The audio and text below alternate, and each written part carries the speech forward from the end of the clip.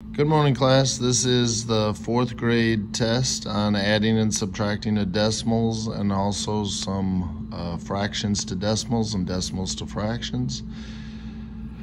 All right, hope you're having a good day, and here we go with number 1.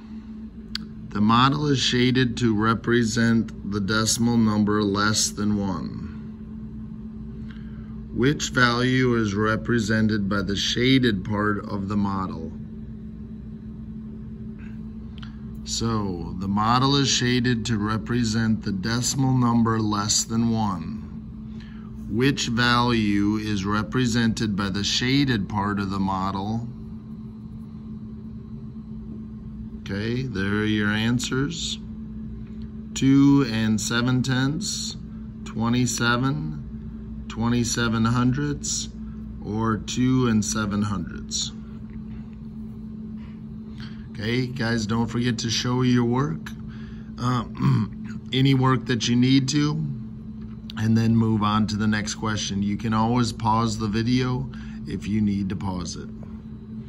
All right, question number 2. Colleen buys a roll of craft paper for $7.99 and some glue for $3.69. She saves 75 cents by using a coupon. What is the total cost after she applies the coupon? So Colleen buys a roll of craft paper for $7.99 and some glue for $3.69. She saves 75 cents by using a coupon. What is the total cost after she applies the coupon? Choose your best answer. Show all your work. All right, we'll go on to number 3. It says, there are 2 hiking trails in the park. Trail Y is 2.7 miles long.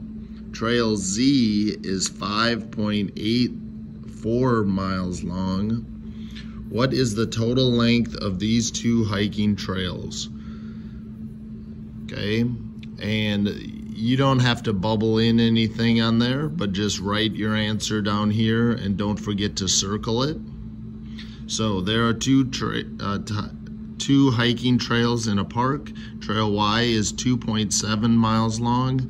Trail Z is 5.84 miles long. What is the total length of these 2 hiking trails?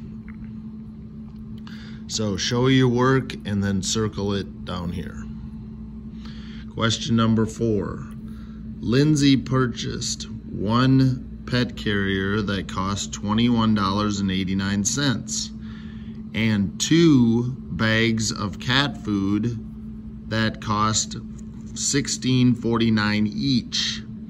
What was the total cost of these items? So Lindsay purchased 1 pet carrier that cost $21.89 and 2 bags of cat food that cost $16.49 each. What was the total cost of these items? Okay, show your work, circle the correct answer. On 5, 6, and 7. On 5, 6, and 7, what you're doing is you're changing a decimal and you're gonna write the fraction version of that. So look at that number, you're gonna write the fraction version of that in the box. And then 8, 9, and 10, you're looking at the fraction version or the mixed number version or the fraction, and then you're gonna write the decimal in the box. So then you're gonna write the decimal. Okay? So if it's listed as a decimal, you're gonna write the fraction. If it's listed as a fraction, then you're gonna write the decimal. Okay? If you have any questions, just ask Mr. Poole.